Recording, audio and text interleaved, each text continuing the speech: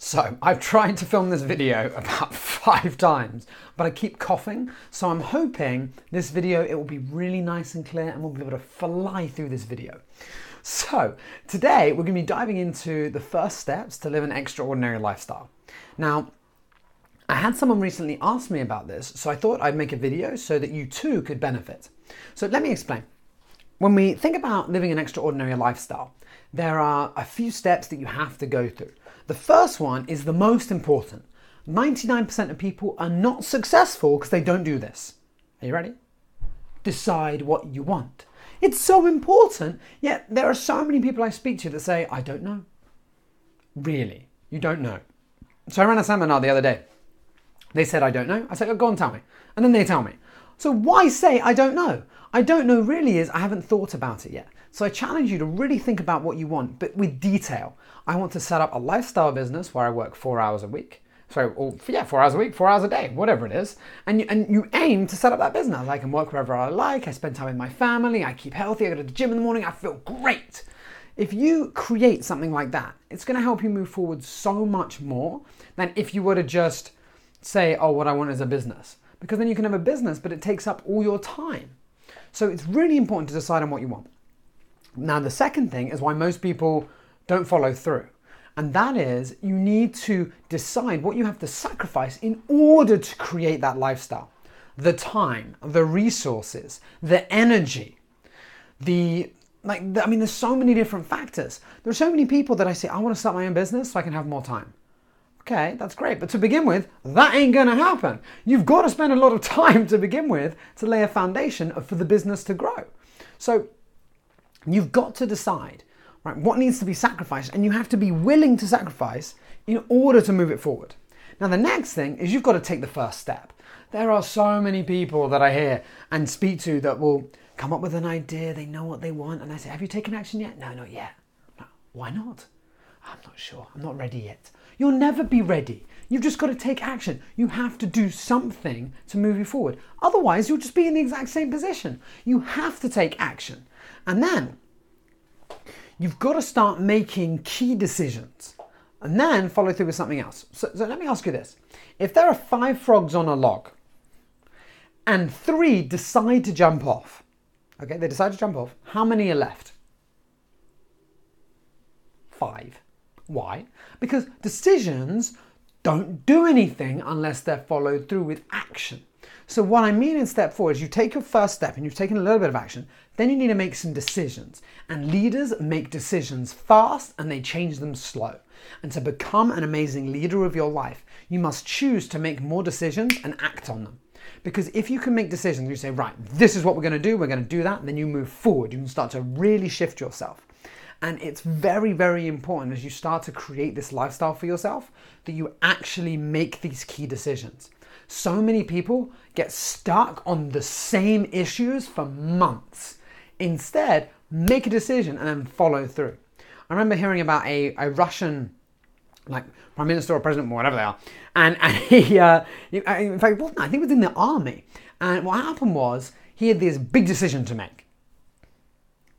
They've been working on this for 2 years. So 3 teams, A, B, and C. So they come towards him and they say, this is all the things. We've been doing all this research. We need to know what to do.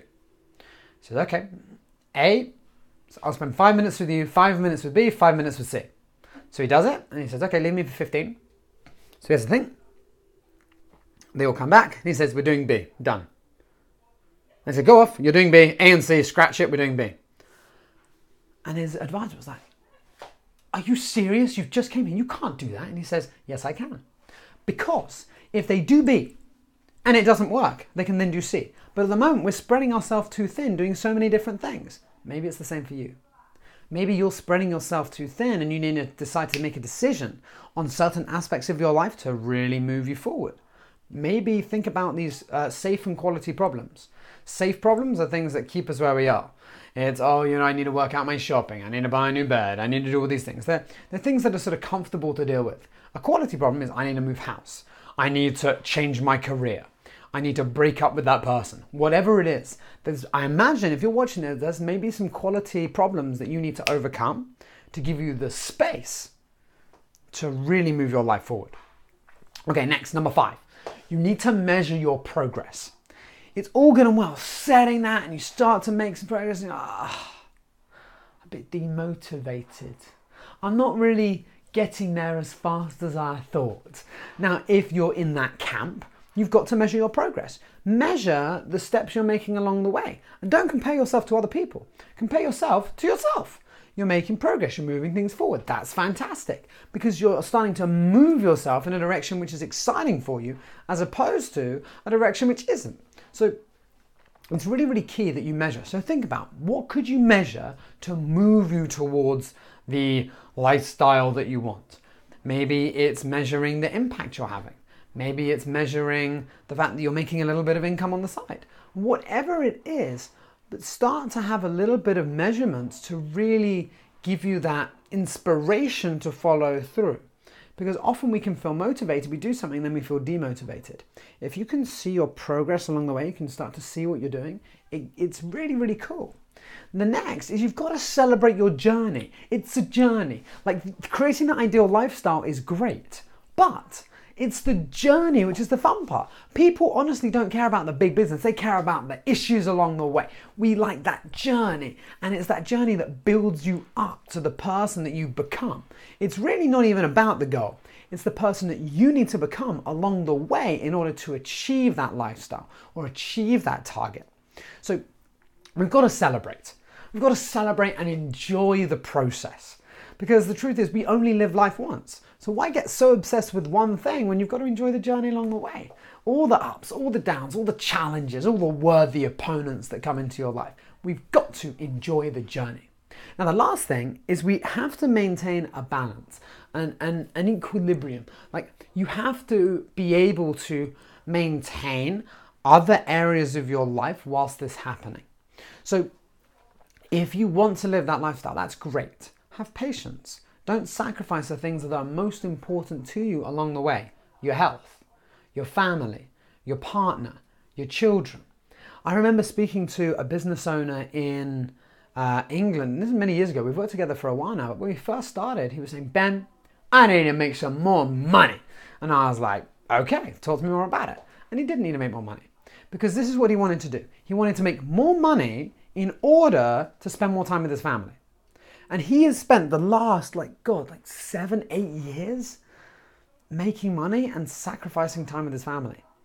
And I said to him, I was like, "Look, what do you really care about?" He says, "My family." I'm like, "Right, well, why are you doing this in order to spend time with your family when you could spend time with your family now?" And he was like, "Well, I never thought about it like that." Maybe you should think the same. Maybe you could achieve a balance along that journey, have them support you along the way. Often this is the when I have this, then addiction. When I have this, then I'll focus on what matters. You've got to focus on it along the way, because then you've got the balance, you've got the resource, the emotional juice to follow through, because you have in your life what really, really matters to you. So with that said, I really hope you can start to make steps towards your extraordinary lifestyle. Decide what you want, know what you need to sacrifice, make it happen. Also, think about the skills you need to develop in order to really shift you to where you need to be. I often describe this as identity capital when I teach it in my intensive seminar. And that is the skills that you need in order to live the life you want. So start to make it happen. I really hope you can start to live that lifestyle that you desire. Enjoy the journey, and I look forward to joining you and hopefully supporting you as you make that lifestyle happen. I'll speak to you soon.